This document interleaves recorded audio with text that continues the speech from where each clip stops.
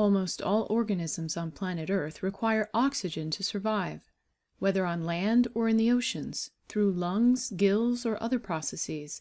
The primary mechanism for getting that oxygen into our bodies is diffusion.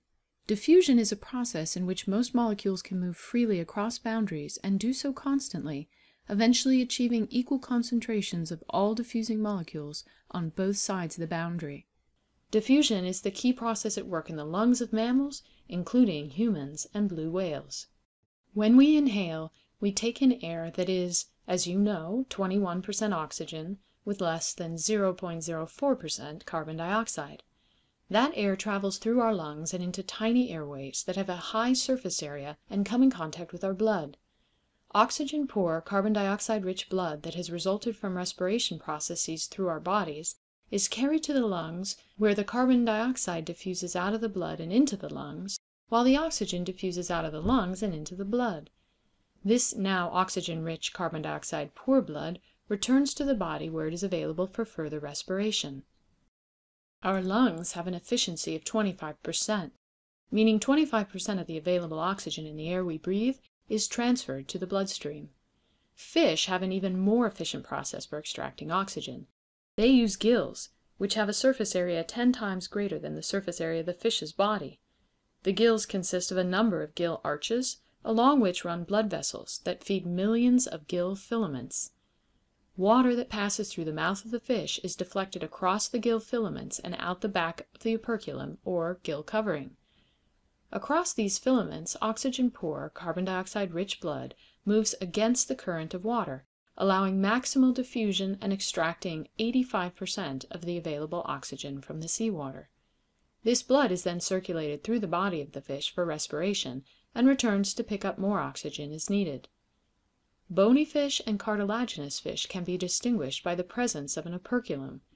Most bony fish have one, and it covers most of the gills. Cartilaginous fish have gill slits, like portholes in the side of a ship. This picture of a Chinook salmon caught in northern British Columbia shows the individual gill arches and filaments quite well. It also shows the path that water takes from the mouth through to the back of the operculum.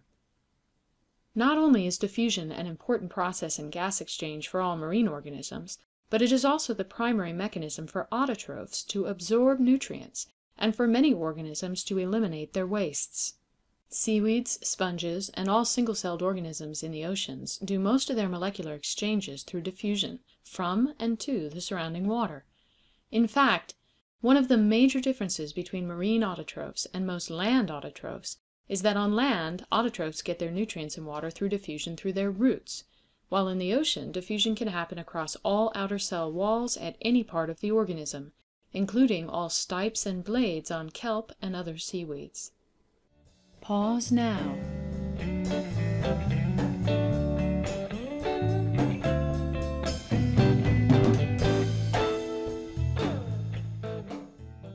This image shows 3 kinds of molecular transport, all of which are important to marine life. The top image shows diffusion, which we've already discussed. The middle image shows osmosis, which we'll get to in just a moment.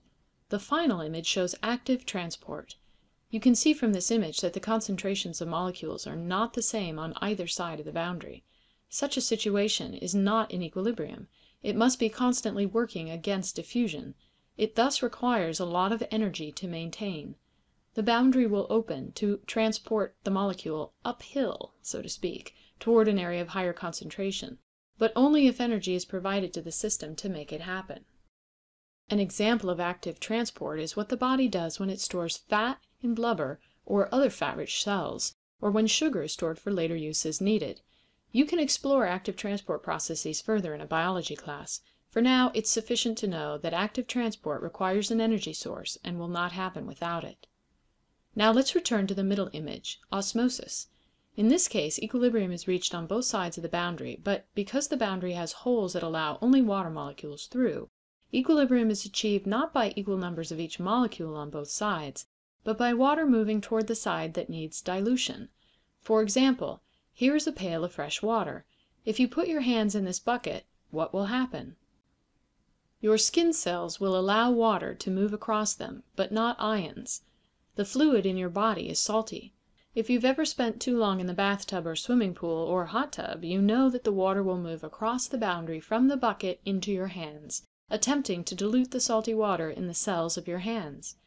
If you leave your hands in too long, they will swell up with water, and the prune appearance results, which actually means your skin has swollen up larger than your fingers can contain it. What happens if the pail contains seawater? The salty fluid in your hands is not as salty as the seawater, so the water in your body moves out into the seawater in an attempt to dilute it. Thus, after swimming in the ocean, your body will be dehydrated, and you'll need to drink water to replace what you've lost. This is also why you should never drink seawater. If you do, once it enters your body, it will draw out the water from the surrounding cells, and you'll actually lose vital water from throughout your body. This image shows how your blood cells respond to osmosis. If your cells are like this bag and contain a salinity of 2%, when you put them into a bucket of distilled water with no dissolved ions, water will move into the bag or cell to dilute the 2% solution inside. That means your cells swell up with water and can burst if the situation persists for too long. Yes, that means that if you drink too much fresh water and your body can't eliminate it fast enough, you can die from burst blood cells. Such a situation is extremely rare, but has been known to happen when people are forced to drink water beyond their body's comfort levels and capacity. When the cells or bag are in contact with water that is saltier, water in the cell will move outward to dilute the surroundings.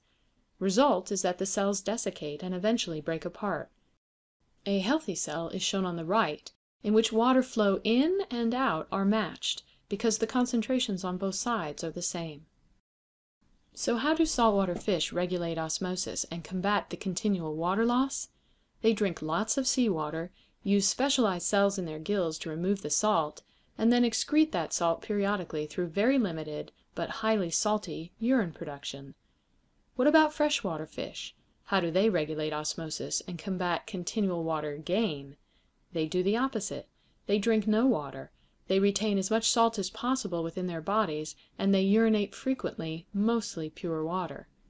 Because these regulation processes are completely opposite, there are very few fish that can do both. For this reason, there is not a large diversity of fish that can survive in estuaries where freshwater and saltwater mix.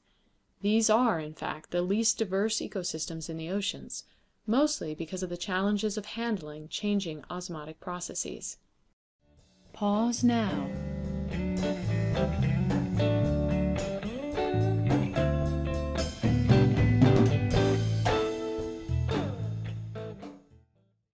For more information and more detail, continue on to the next video in this series.